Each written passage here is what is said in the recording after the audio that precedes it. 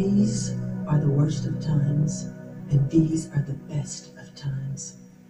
Racism, bigotry, ethnocentrism, prejudice, hatred, and violence are breaking the heart of our planet and strangling its soul.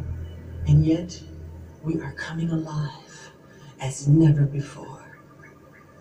Nelson Mandela, a black man, a former symbol of subjugation and slavery, guides South Africa.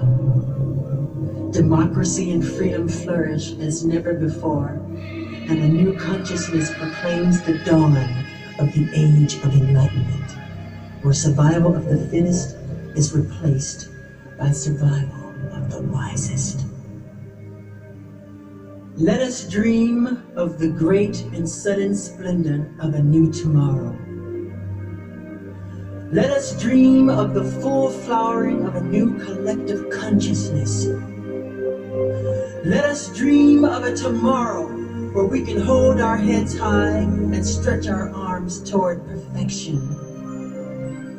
Let us dream of a tomorrow where we no longer fragment and fracture our global village with narrow domestic walls, where tribalism no longer surfaces under the pretense of nationalism and patriotic fervor, and where we can truly love from the soul and know love as the ultimate truth at the heart of all creation.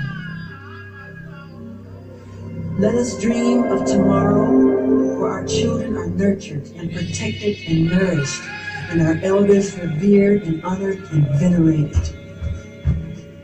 Let us dream of peace and harmony and laughter. Let us dream of joy and ecstasy.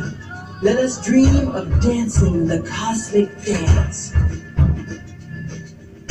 And as we dream, let us remember those who dared to dream before us and sacrifice their yesterday so we could have our tomorrow.